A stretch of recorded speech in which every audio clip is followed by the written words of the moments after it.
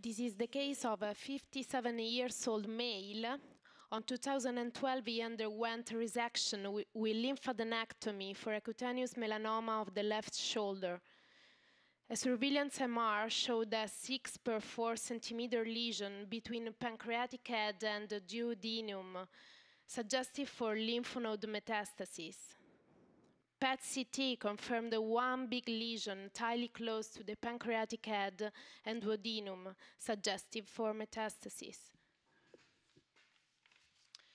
These MRI scans show a 52 millimeter inhomogeneous mass arising in the porta cavo space, causing a compression of inferior vena cava, duodenum, and pancreatic head, with a small rim of solid tissue in its medial aspect and colliquated central portion, suspicious for lymphadenopathy. Scheduled procedure. EU has guided fine needle biopsy for histological examination. Learning objectives. Indication to perform EUS FMB. Which needle to choose to perform EUS FMB. I'll pass the floor to the endoscopic room. Hello again. Hello again, we are back, and I have the pleasure and honor to have Professor Mark Giovannini, Professor Laghi next to me. And we took some time with Mark here. We did a very nice anatomic review. Yeah. Thanks to Mark. And you can see we're going to start with the papillary area here. Yeah. Right there. And you can see the SMV, and this is the lesion. SMV is here. Yes. Right there. So at this stage, you can clearly see an invasion of the SMV by this metastatic lymph node, probably. Right there. I'm using the Fuji system here. We adjusted the pixel to be able to differentiate the lymph node, which is right here. In this plane, the lymph node measure approximately 5 by 4 centimeter. You can see the center is kind of necrotic. And as I just showed you, there is invasion of the SMV. But if you come back in this plane here, just like Mark is showing us very nicely, there is compression of the vena cava. Yeah. Right there. And in this plane, in exactly that plane, right below here, is the aorta with the takeoff of the SMA. Yeah. Okay? Yes, for the origin of the SM here. This is the origin of the supramesenteric artery, and this is the inferior vena cava. And this node is located in the lower part of the incident process, and it compresses the inferior vena cava. Huh? So it's very important when you stage a lesion to differentiate compression from invasion, because that changed completely the surgical, prognosis. In this case, it's a metastatic lymph node, so there's not going to be any surgery. What's going to be important and is going to dictate any chemoradiation protocol, obviously, is tissue. As you know, tissue is very important here, and we're going to demonstrate to you a fine needle biopsy, an FMB procedure. So there's a lot of debate in the literature about which needle you should use, how you should use an FMB, etc. So in this specific case, we have actually the pleasure of using a needle that was never used in a live course. Is the new tripod needle from Boston, and it's called the Acquire needle. Just I did a comment. I will do a comment on this kind of biopsy. The biopsy is not for the diagnostic of metastasis, because this is the metastasis. Yes. Correct.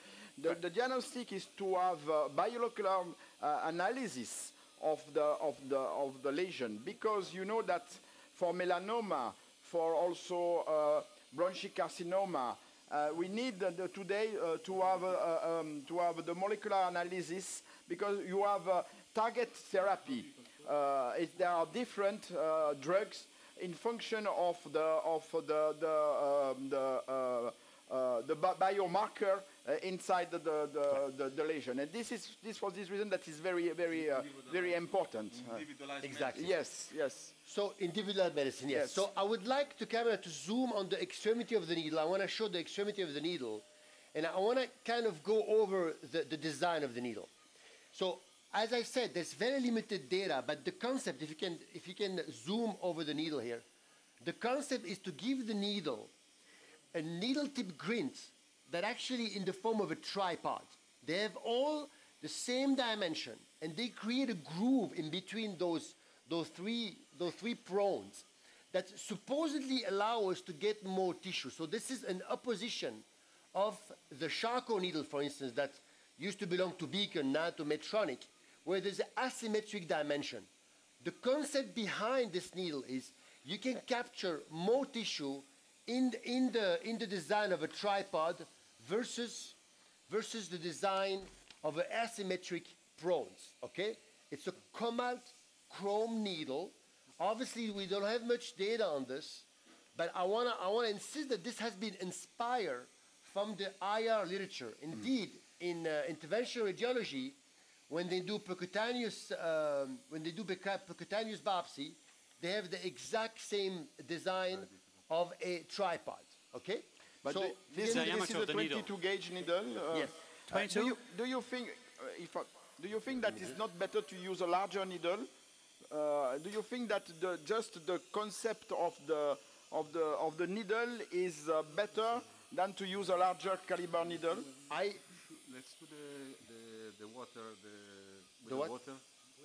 The water? Yes. What water? Saline, don't tell it. You want to inject water inside the channel? Okay. Yes. So I agree with Mark that if you have a bigger needle, you have bigger sample. The problem, unfortunately, is especially in the duodenum, it's a little bit harder I know, to push I know, larger I know, needle. I know. That's true. Wet technique. Wet technique. Okay. All right. So Can you hear us? So basically, yeah, we are please. injecting the needle with water, and that's going to create the pressure to do the famous wet technique. So that is the favorite way of doing it for Alberto. I prefer the pull-through technique, which creates also a movement of the tissue. So the first thing I'd like to do before doing anything is get a Doppler, see where the vessels are. So that should be a reflex, in your brain here. So I can see that there's no much vessel interposed between the small bowel and this lesion. This is good. So now what I'm going to do is I am going to open the needle here and very gently advance. I want to see the needle before doing my biopsy. So you see, I'm going to see my needle, and then here I am, I'm into the lesion. So at this stage, I like to do a fanning. Very important to do the fanning. Whatever technique you do, the fanning allow you to get tissue a little bit in every direction and in every plane. You see, very gently, I stay in the lymph node and I do some fanning here constantly. How many times you go back and forth? I try to go back and forth for at least 15, 20 times. And Michael, what do you do with the first pass? Do you apply any suction, or is it first a dry tap? So I typically do. So I know that Alberto loved the wet technique. I typically do a pull through first, and I use suction as a salvation technique. I think this is good. So you first see how bloody your first sample is, you mean? Yeah, I try to not bloody my first sample. So I'm going to pull back here. So the design is very, very similar to the X-Spec needle, as you can see. It's the slimline design. So in my mind, I think also that the technique to do biopsy should be modified from the FNA technique. So I usually do 1, 2, 3, maximum 4, as it would be a true cut. So I don't go back and forth in the same place as much as you do. I don't know. I don't know. I perform USFNA since more than 25 years now. And I think the best thing is to put the needle inside the lesion and to have a good pathologist. If the camera can zoom on the design of this new needle, because I don't think everybody was able to appreciate, because I want to show that tripod design. You have to zoom here.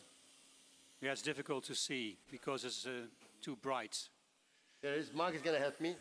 Yeah, it's not possible. It's too bright. It's too bright. It's too bright, yeah.